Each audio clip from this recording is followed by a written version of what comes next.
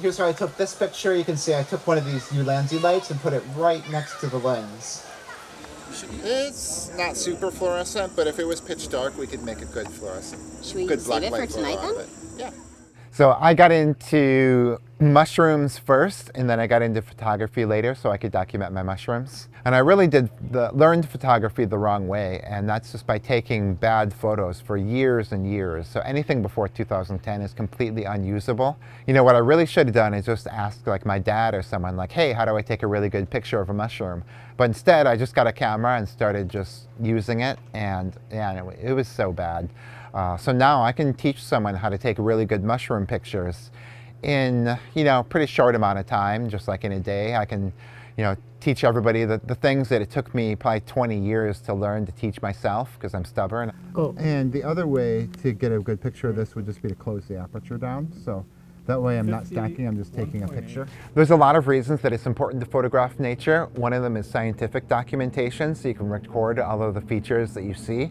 The other is just to get people excited about nature. So if you can take a really good picture of something out in nature, you can share it on social media, and thousands of people will see this picture and they'll be like, wow, that thing is really cool. I want to see something like that. I want to be able to take pictures like that.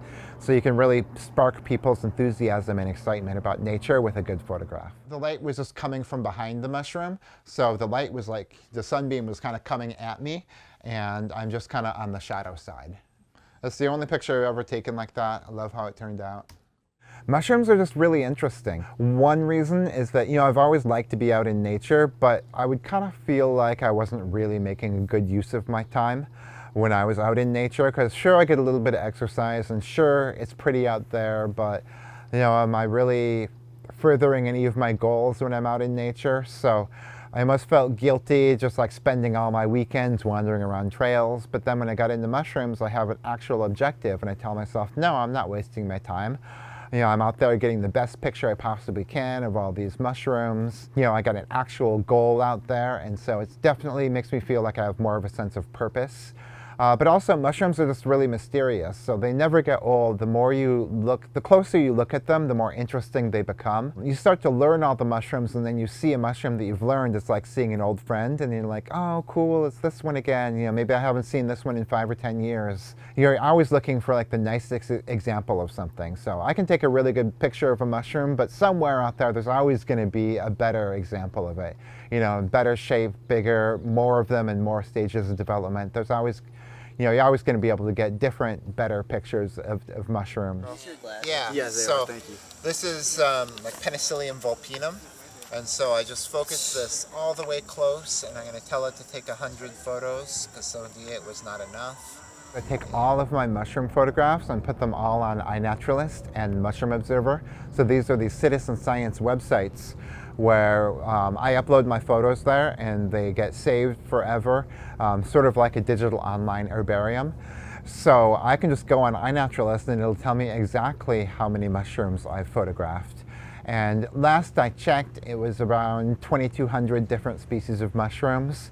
And I think I got about 2,500 different species of plants, and then I got, you know, a few hundred species of insects.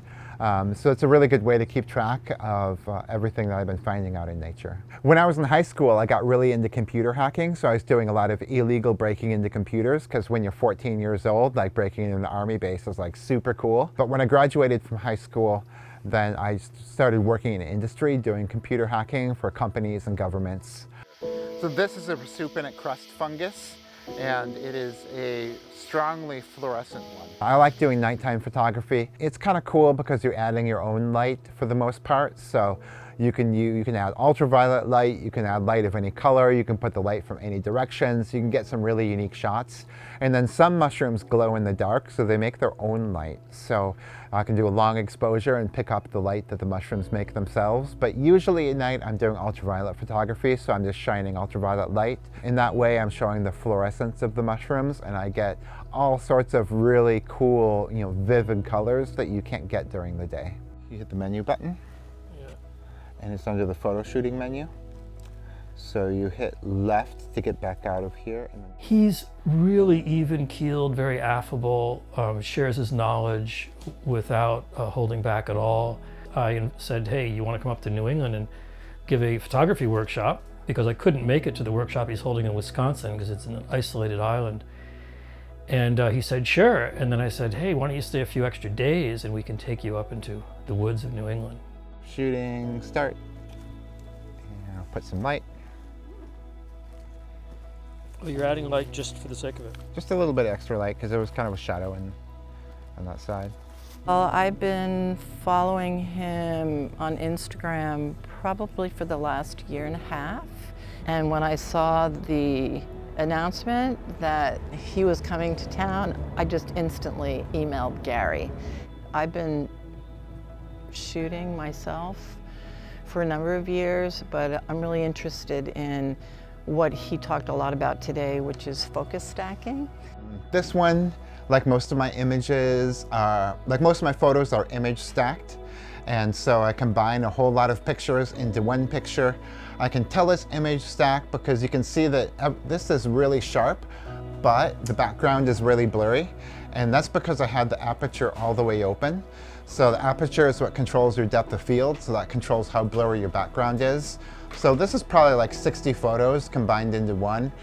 It's true that computer hacking and nature photography and studying mushrooms are complete opposites, and that's why I like them so much. Because, you know, you can do a lot of powerful things on the computer, but then you're sitting indoors at a desk all the time, and it's really cool to be out in nature, but you kind of need the computers to record and share what you're finding in nature. And you know, if I spend half my time indoors on the computer or in the laboratory and half my time outdoors in nature, it adds really good balance to my life, so I don't get tired of either one.